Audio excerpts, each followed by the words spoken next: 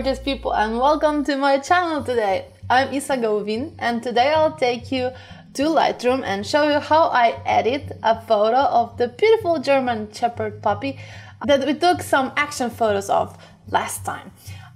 We'll use Lightroom. You'll need a pen and a tablet because it's much easier to work with that. Yeah, let's jump in. So we're in Lightroom. We see that our exposure is correct, so we don't need to do much here. I'll bring down the highlights because the snow is a bit too wide. I'll bring up some shadows because I think this might be a bit too dark.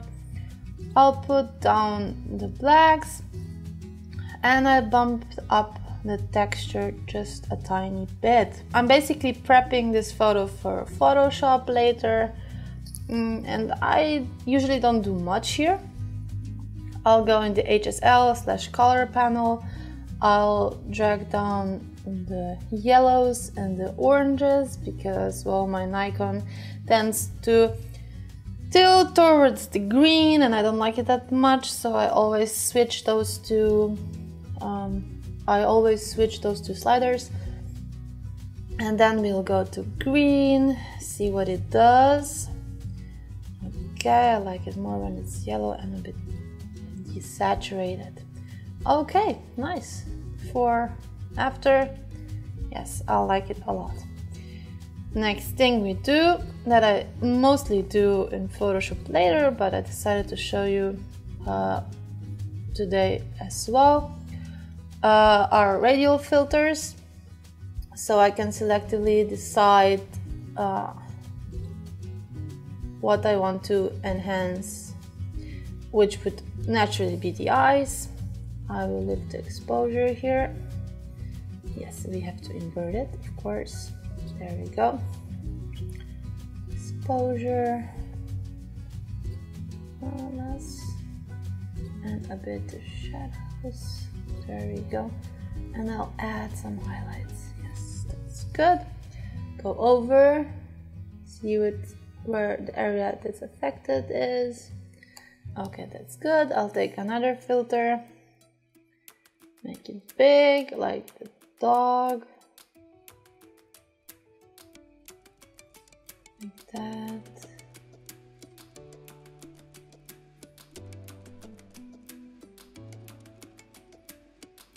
Good. This time I won't invert it and I'll bring down the clarity and the texture. This is so the outside isn't as sharp as the dog. Then I go over them so I see if I did it correctly. Let's see, yes. I think that's nice. But I think I'll make everything outside a bit darker. So I'll bring down the exposure because we want our pup to be the center of attention, which means it has to be the brightest and the sharpest and the biggest thing in the photo. So that's that. Go to brush, erase, flow to 100, feather to 100. Right, and erase. See, confirm, click on the mask. Yes, I think our dog could use some more popping out of the frame, so we make a mask. Move it over the dog. We will lift the exposure a bit and the shadows, and we will invert the mask because we want this like that, but that's way too much, way too much. That I want to take a look at the mask because I think it's not big enough. See? The feather is just too big in my opinion. Let's see, we can feather it less. Yes, now it's much better, but still I think the feather is too great.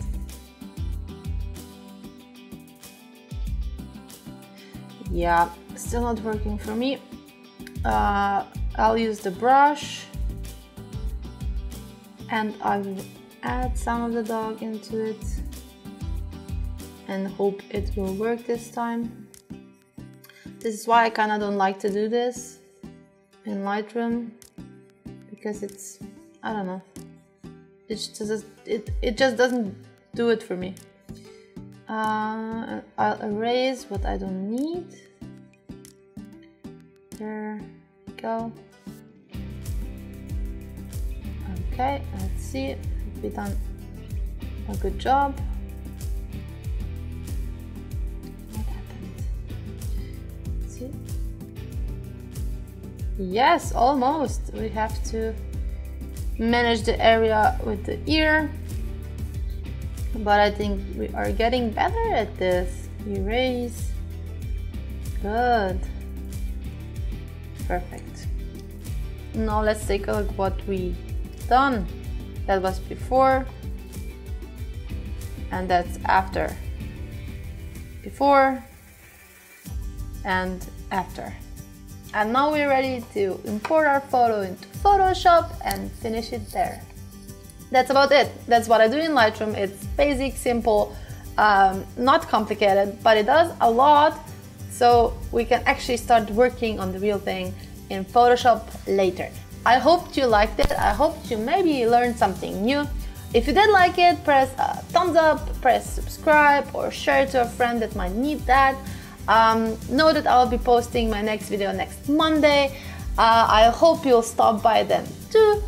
And if you'd like to see a specific video, you can also comment below and tell me what you'd like to see. I would also be very happy if you could support me and buy me a coffee on ko-fi.com. The link's also down below. And well, thanks for watching and see you next time. Bye bye!